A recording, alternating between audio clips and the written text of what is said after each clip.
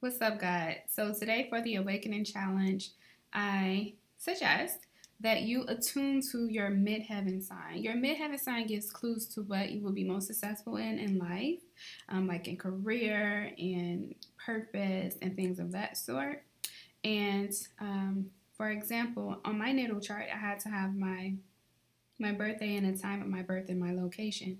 And I in my natal chart to determine my midheaven to be in Pisces. And in Pisces midheaven means that I should use my intuition, follow my gut more often because it's right, and that I should attune to careers that allow me to use my spirituality and my spiritual gifts and compassion.